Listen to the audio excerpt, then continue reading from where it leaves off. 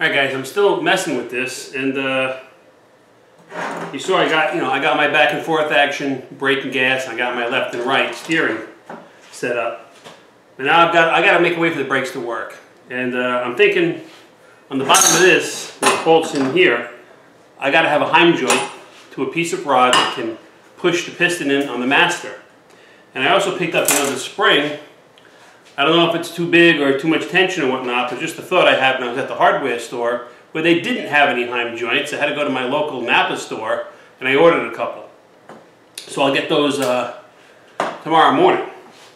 And I'm kind of hoping that this spring will, once you pull this back for the brake, it'll push it back so it goes back vertical. I'm concerned about trying to keep it as vertical as possible so it doesn't bounce around in the car when I'm trailering it to trailering. There's the word. Man, I found it. There you go.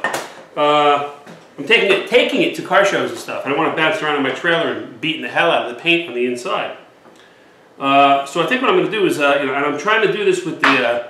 This is nothing exquisite. This is not a masterful piece of aerospace engineering, and it sure as heck don't look like it. But I'm trying to use up all the bits and scraps I've got. So I've got here is this here, and I'll show you again. Let's not forget this is the next step that goes in the top, because it steps from this to a 3/4 OD piece. Walk around my welding table.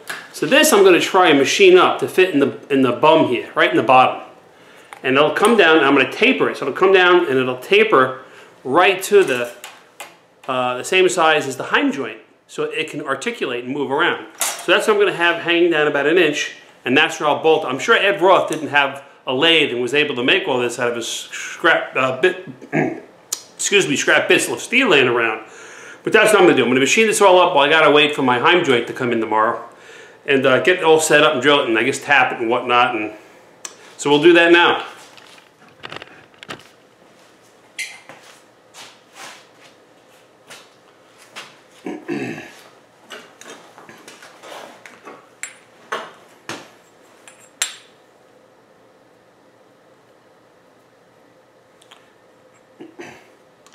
Alright guys, so for the bottom of this yoke, or whatever you want to call it, I've machined this up so far. And I'll thread this for the 5/16 18, and I've shouldered it so that Heim joint can articulate that little bit off of this shoulder. What I'd like to do is, I had to machine this a little bit here to fit inside here. But it's a kind of a, when I chuck this on my lathe, it wobbles a little bit. So I think I'm just going to go ahead and put this in and weld it. And then I'm going to go ahead and, this whole shoulder here, I'm going to taper this down to clean it up and make it nice. So I'm going to go ahead and give this some good tack welds, maybe 3 or 4 spots with the TIG. And I'll put this in the lathe and machine that little, that angle on it.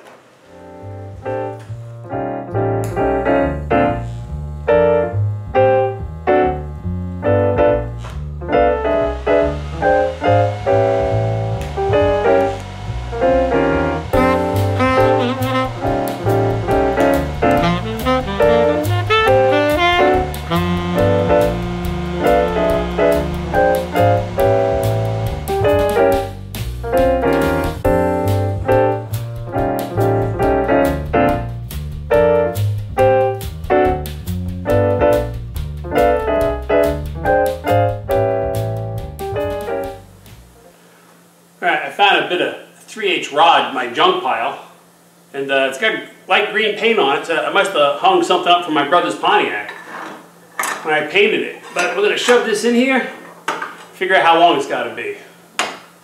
And that's as far back as that goes.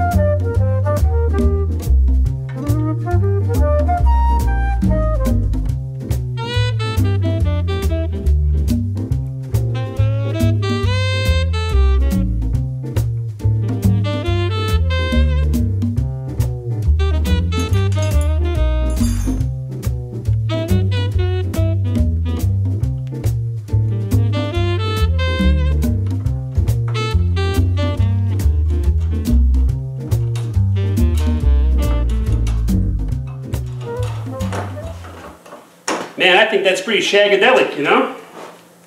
So we got brakes, and that's really all I'm worried about. Maybe I should shorten that rod up a little bit, but you know, it works. And while you have the brakes on, you can still steer from side to side. That's pretty neat, man.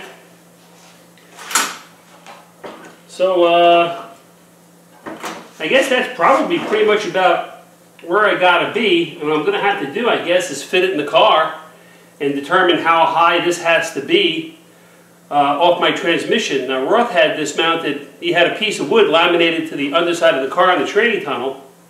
But I think I'm going to make a pedestal off the top of the transmission so I can button this all up and run the brakes and bleed the brakes and everything. It'll be a lot easier than having to do it with the body on the car. So that's what I'm thinking.